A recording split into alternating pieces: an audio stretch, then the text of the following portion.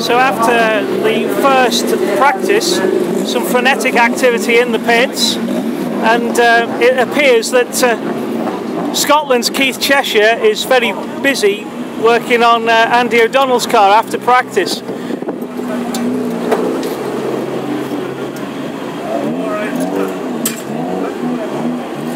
What is it that they're having to check at the moment then, Andy? Just tighten up everything, double checking everything. Right, okay. How did it feel in practice then? Not too bad. Not too bad. That's good. Okay. Not too bad.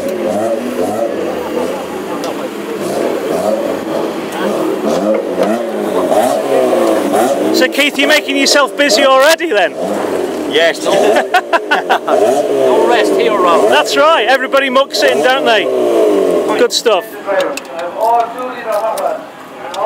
So there we are. That's Andy O'Donnell, Jerry Rothwell and Keith Cheshire from Scotland mucking in on Andy's car, and everybody helping everybody else, which is part and parcel of classic hot rod racing.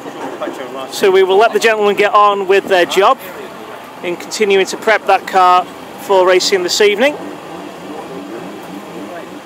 As we had a look earlier, the 100 car of Kevin Feeney with OMI on the side of it now, proudly displaying its support of this promotion here at Tipperary. Podge, if we may, we'll just have a quick word.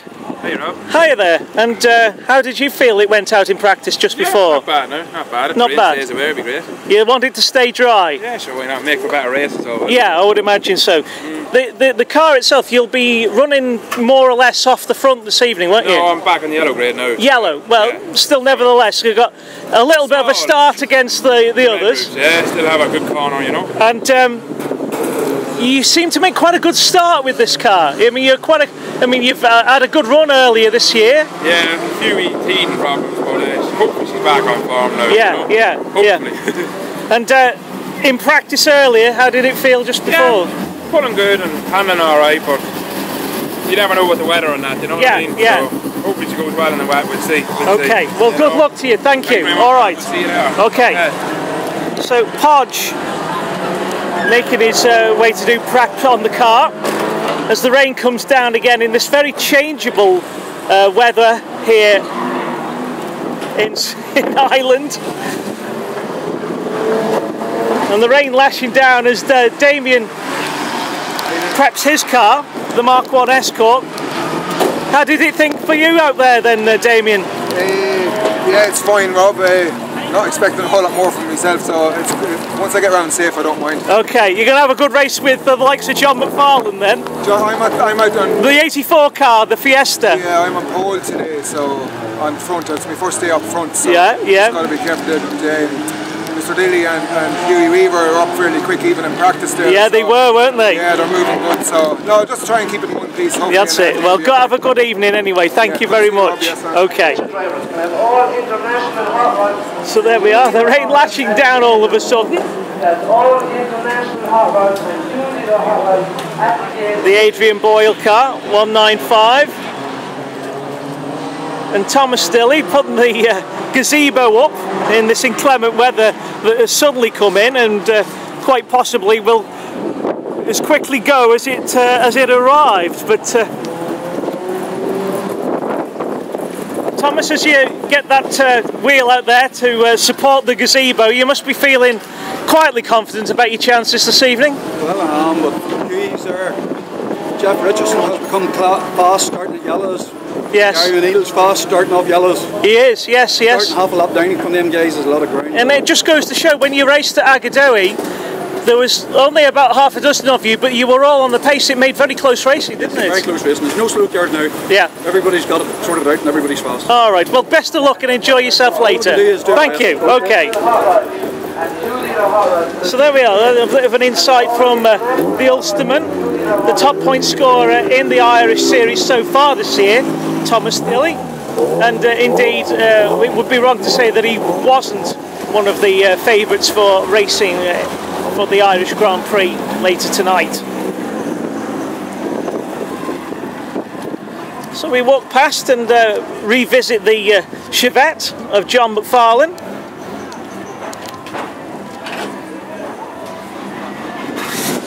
and the somewhat changeable weather, John.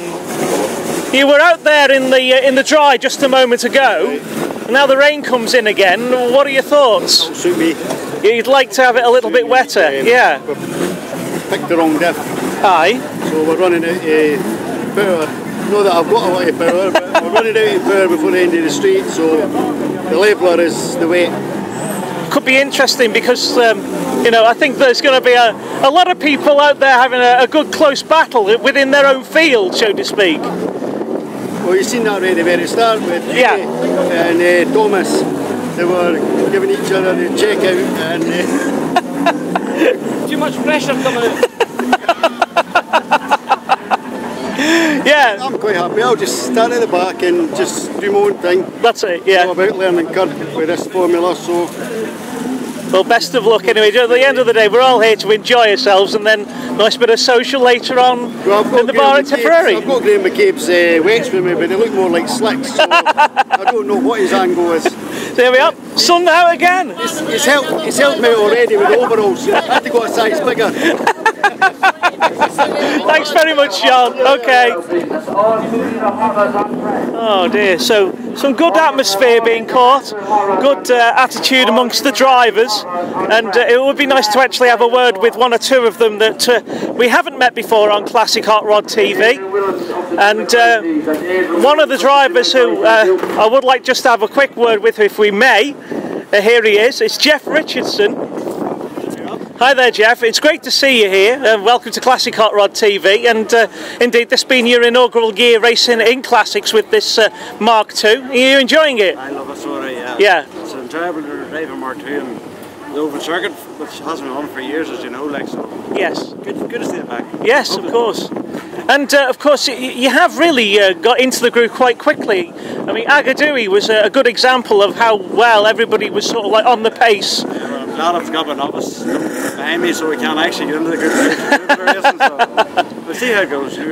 Which grade are you starting off this evening? Yellow roof here today. Right, okay. So, got a bit of an advantage, but not as much as you had once before. I really wanted a white roof, but they wouldn't give it to me. No, because prior to you coming back to Ireland, because you used to live abroad, didn't you? I lived in Canada. So in Canada. Yeah. And how long were you there for? Just there for a year. Right, okay. But I came back and I'm glad to be back. Good. I don't mind him as much now after living there for so long. Yeah, yeah. But you raced prior to going to Canada, did you? I haven't raced in about 12 or 13 Right, years. right. I used to race 2-year hot rods, and before that I raced lightning rods, like, but as I say, that was 12, 13 years. Yeah, so things have changed, but... I always said, will I ever be able to get back in it, but what guy told me since I got the bicycle, so hopefully we can. Well, enjoy yourself anyway. Yeah. Would you prefer it dry or wet tonight? Dry. Okay, I prefer the speed boost to the dry than the wet. Okay, okay. Right, well, good luck. Enjoy yourself. Thank you, Jeff. And Jeff was just explaining that his brother Clive, who is very engaged in the ground and construction industry, has been called away, unfortunately, to Saudi Arabia of all places, as he's had to have been brought in on a job. So unfortunately, one of the hot favourites that could have been for the Irish Grand Prix tonight is unfortunately absent, and that will certainly have an impact on the fortunes of some of those racing. But we have a look at the super looking 925 car of Gary O'Neill, and just look at the wheels on this super looking machine as well. Right there in the quality zone of Lee Wood even, and a beautiful looking car. And it would be good if we can have a quick word with Gary. First time on camera, so we'll see whether we can just slip by one or two of the mechanics and supporters here, going past his car, the Yellow Peril. But if we may, sorry to interrupt you there, Gary, but we would just like to welcome you to Classic Hot Rod TV, and of course this being your first year racing in classics, but you've made a very good impression in this beautiful looking car. Yeah, I've had a lot of fun, haven't I? Yeah. Beautiful. And I mean, the pedigree of the car itself, having been once in the hands of the 2013 national champion Daniel Holden, yes. And then it moved on to number 192, Ken Marriott. Yeah, I've a lot to do to try and get on, you know, the front bit of the grid, you know. Did you have a lot to do to make the car your own as you purchased it? Some changes, you know, but not too many. Yeah, yeah. My own cars. Well, I was just mentioning to Jeff Richardson though, there may have only been a half a dozen cars at Agadui earlier this year, but you were all on the pace making very close, exciting racing. That was very good and I enjoyed it. It was very good. You got caught up in a little bit of a schmozzle in that final. A wee bit of a final, but it wasn't too bad. It wasn't too bad. Have you had to do much in prep for the car for today? Just a wee bit around the front, you know, but not too bad. Okay. We altered a bit of the cam timing as well, so hopefully it'll work out all right, you know. All right. Would you prefer wet or dry tonight?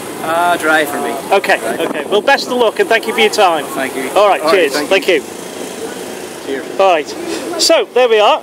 A bit of an insight from Gary O'Neill. That's the inside of his Anglia Yellow Peril. And would you believe that in the time in which we've been filming, it's poured with rain and now bright sunshine again. We just really don't know where we are with car preparation, but I'm sure all the drivers will be going out on slicks this evening unless it's absolutely torrential. So that completes our review through the pits. Unless we have a chance to say hello to Hughie Weaver, the one English representative, we'll just try and make our way through pit lane to see whether we can catch hold of Hughie. Either way, we'll have a quick look at his car. So again, going through the atmosphere of the pits and the revving engines of some of the production classes.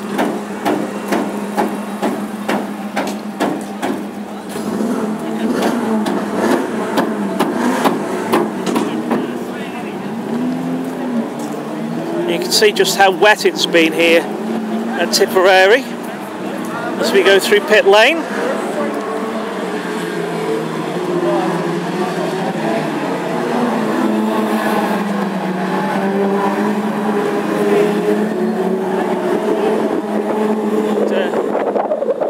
Out here all on his own is the Englishman, 210 Hugh Weaver.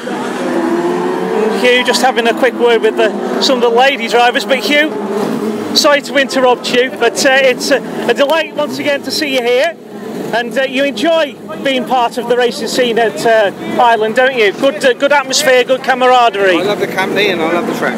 Yes, yes. I'm surprised there's not more people here from England. Well, yes, I think one or two of us are of the same mind.